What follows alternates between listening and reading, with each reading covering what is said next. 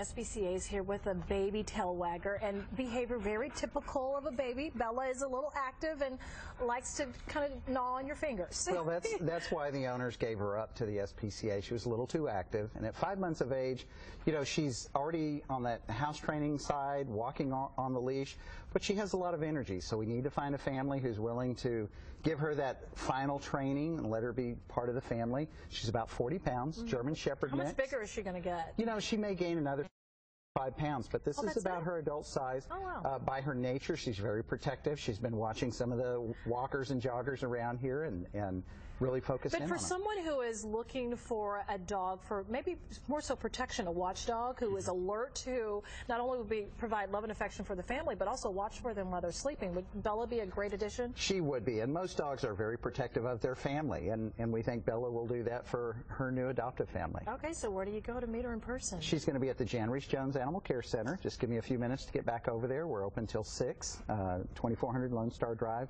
Come in and ask for Bella. Okay, Bella, 5 months old, female, 38 pounds, a beautiful shepherd mix.